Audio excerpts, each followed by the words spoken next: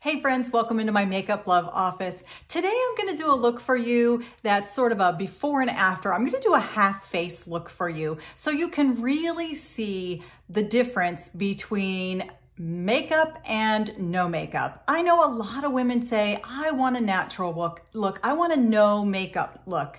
And I agree. I prefer a natural look, a very light-handed look myself. But when you see what a difference makeup can make, even just the lightest bits, it's such a big improvement. It makes such a difference in your appearance and making you look more polished and more elegant and more sophisticated. So I just want to show you that today. So I'm going to get started with some BB cream. Now it has SPF in it. It has moisturizers in it, so it's great skincare as well as giving you coverage. And I'm going to show you today too how to get extra coverage in case you've got any spots like I do that need more than just the barest amount of color. So I'm going to get started.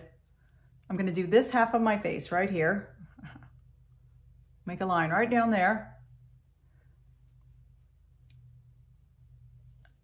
And you're going to see what a difference this is going to make on one half of my face. Now this BB cream is super light, super easy to apply, blends in, just like you're putting a moisturizer on your face. This just happens to be colored moisturizer. Lots of hydration ingredients in here. It'll protect your skin from the sun. Okay, now let's say you've got some dark spots like I do right here and you feel like you need a little extra coverage. I'm just going to take another little drop on my brush. I'm going to go in. I'm just going to tap right over those spots where I have a lot of sun damage. And it's going away because I've been using the hyperpigmentation skincare series from Celesty. And so a lot of my dark spots are really lightening up. I've got a really big dark spot right here.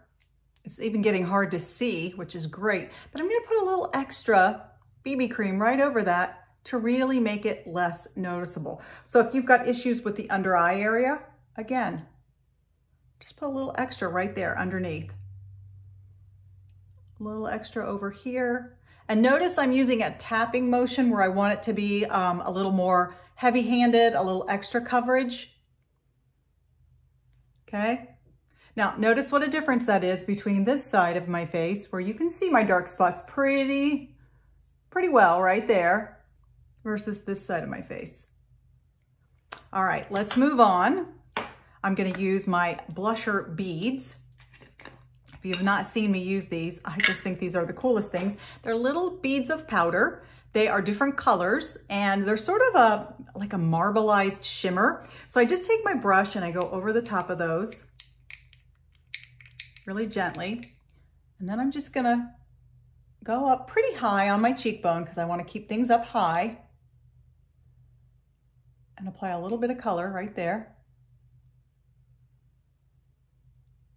And again, I'm tapping because I want to get that color pretty saturated right there.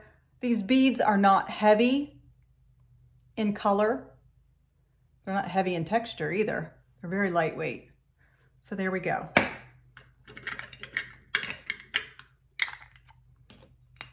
All right, let's get a little brow gel going on that side.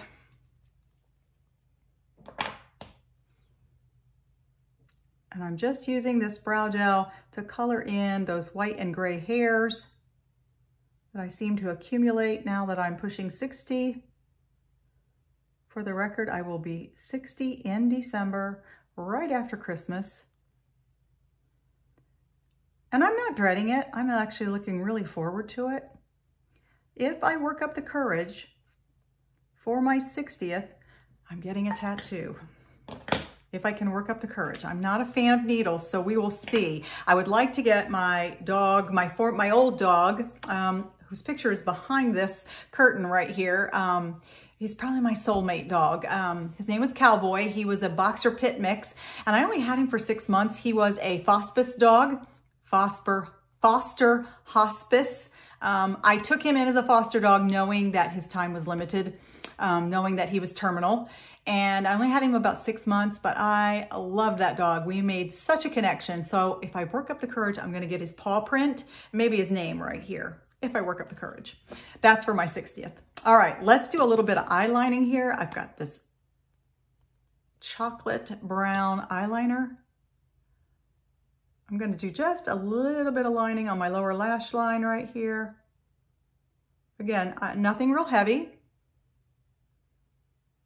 A little bit above my lashes, just a tiny bit. I don't like it to be a real heavy line. And then I'm gonna even get a little more, there we go. I'm even going to take a thin brush and I'm gonna go through and I'm gonna smudge that ever so slightly.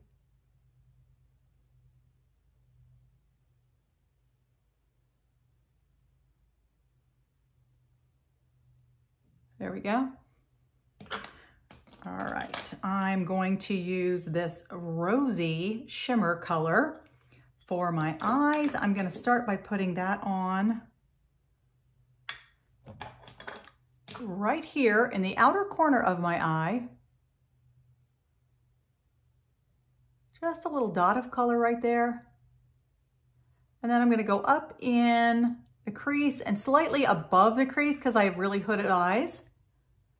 And when I open my eye, if I don't get it above the crease, you would never see it. So I'm gonna get it up there. And then I'm gonna take my old favorite. This is from the Nude Look line. This is they call it ivory. I call it more of a champagne beige, and it's got a lot of shimmer to it. I'm gonna take a big fluffy brush, grab some of that color. I'm gonna start at the inner corner and work my way out. And I'm gonna blend so you don't see any big line of color in between there. And I'm gonna blend up here as well. There we go. All right, let's grab some mascara. This is the False Lashes mascara. This was my favorite. I have learned that the brush, the wand, makes a huge difference.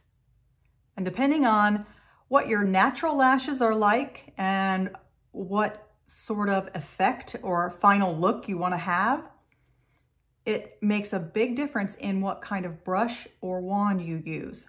I did not know that until I started selling Celesty, and I took a lot of their training modules, and I was really shocked because I had never learned that. In all the years I've done my makeup and sold other products, I did not know that. So this one is very thin and long, and I have decent lashes. They are not super thin, but they're not very long, and I really want extra length. So that brush and wand is perfect for length. If you want to get extra length, you want to get really long lashes, that's the perfect one for it. And so I think it really makes my lashes stand out. All right, last thing I'm going to do, this is going to be hard, only half my, I am going to use my jelly lipstick. Now, if you're like me and you can remember vinyl records from back in the day, you're that old, you're pushing 60 like me. These were around before in like the 70s or 80s. I want to say they had these pH changing lipsticks. And back then they weren't nearly this good. They looked really fake when you put them on. The colors were not great, I want to say. These are really wonderful. First of all, it's a lip balm, and so it's super moisturizing. Now there's the neon orange. This one is going to be natural pink. There is the neon green. That one is a bright pink. And then there's the neon pink, which is a berry pink. So I'm going to use this one today.